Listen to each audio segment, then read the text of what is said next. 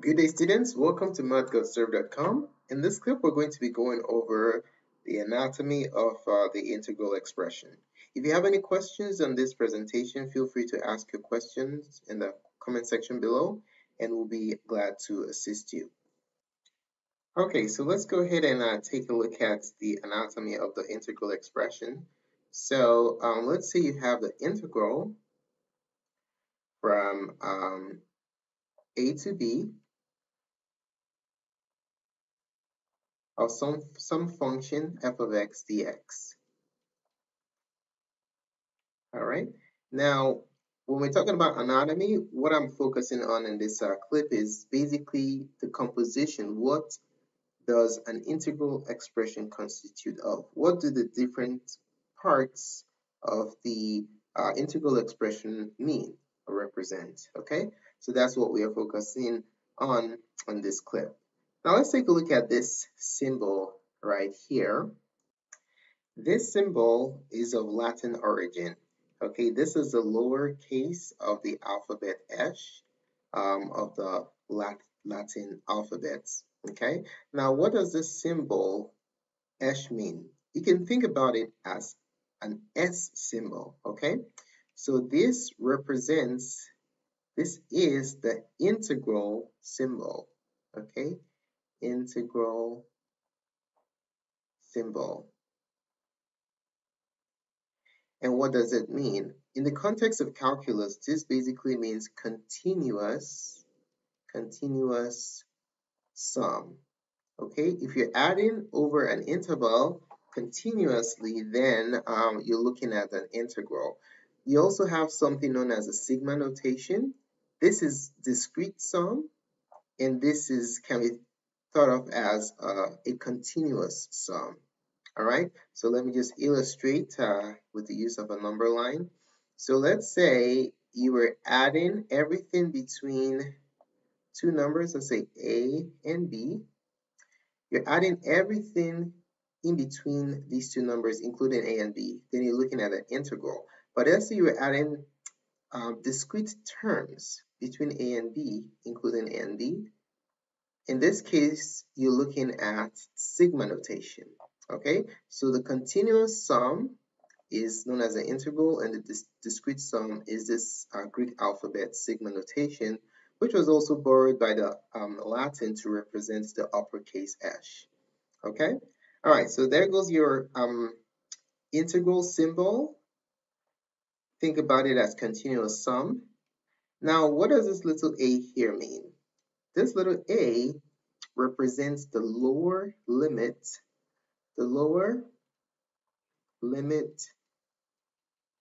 of integration. Okay, so lower limit of integration. So when you're integrating over an interval, let's say from a to b, a represents your starting point. Okay, that's where you start summing or accumulating from. Now, what does b represent? You have lower, guess what? B represents the upper limit of integration, upper limit of integration. All right. When you're integrating over an interval, let's say from A to B, you're starting from A and you're gonna stop where? At B. Okay, so this is basically where you stop accumulating from. All right. Now let's move on to the next piece of our integral expression, f of x. In the context of an integral expression, f of x represents the integrand. Just like you have a radicand, is a symbol underneath the radical, what you're taking the square root or the root of. What you're integrating is known as the integrand.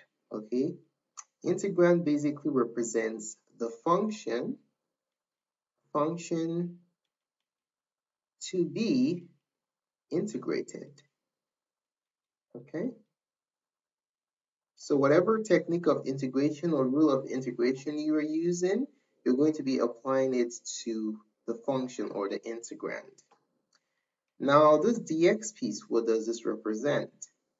It doesn't do much, but it does tell us some important information concerning what you're integrating with respect to. This dx symbol is known as the dummy variable. The dummy variable. The reason why it's called a dummy variable is because it does not impact the result. It does not impact your computation. Okay, but it could serve as a very important guide as to some components or some things that are happening in your integrand. Okay, so think about the dummy variable as something that tells you the variable of integration. It tells you what the independent variable is. Okay, so dx is basically d multiplied by your variable that you're integrating with respect to. Okay, so that's your integration with respect to. That's your integrating variable. Okay, and then later on when you're applying your integral notation to volumes and areas, dx is very important in helping you orient your slice in order to uh, correctly accumulate your area or volume over an interval. Okay, so the next question is what is the appropriate way of saying this expression? How do you say this expression right here? Well, if you want to say it, you say it as follows. The integral from, you say the integral from, and then you indicate the limits of integration. Up, you start with the lower to the upper. The integral from a to b of f of x dx is, and then dot dot dot. All right. You can also say it by indicating what the identity of the integrand is first, or you can say the integral. So, or you can say the integral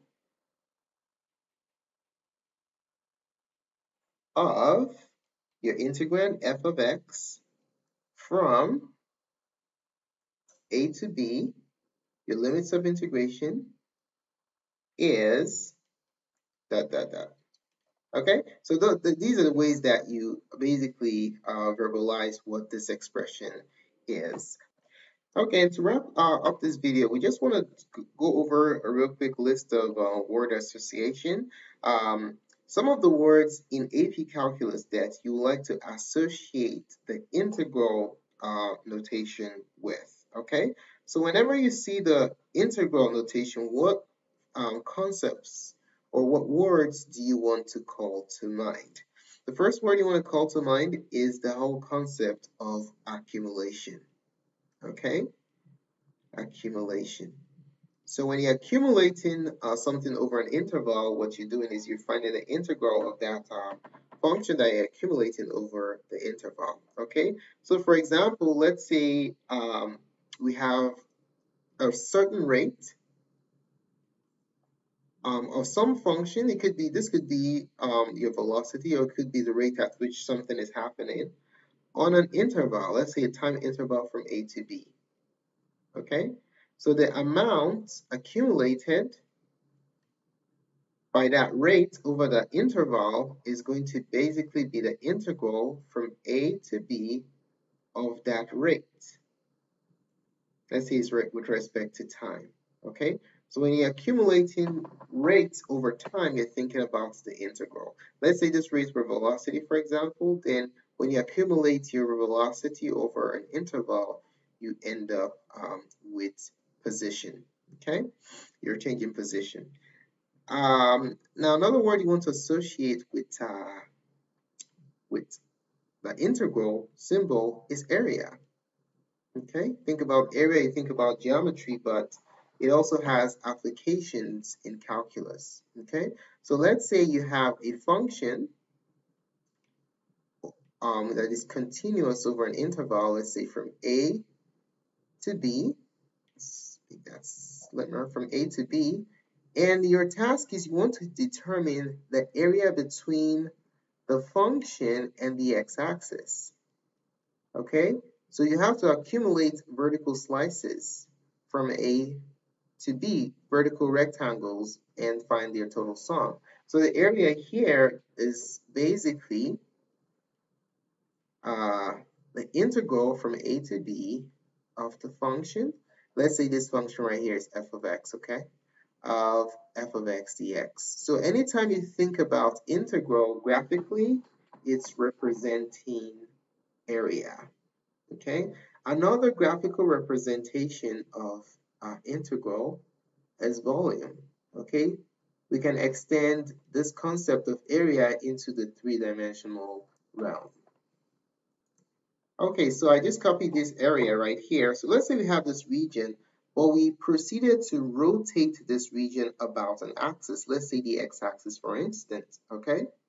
And we rotated it about the x-axis. What we have is some solid, okay? Now, how do you compute the volume of the resulting solid? Well, you can use the integral again to capture that volume, to compute what the volume is. In this case, you're going to have the integral from a to b of pi times the radius in this case is going to be your function. Okay, pi r squared is going to be your function square dx. All right, so when you think about integral, you think about volume and area graphically. All right, another terminology you want to associate with the word integral is the inverse of derivative. Okay, so if you want to undo differentiation, you can use integration to carry out that procedure. Let me illustrate this using something called the fundamental theorem of calculus part 2, just to illustrate the inverse relationship between the derivative and the integral. Okay, so let's say you take the derivative of the integral of a function, let's say with respect to time.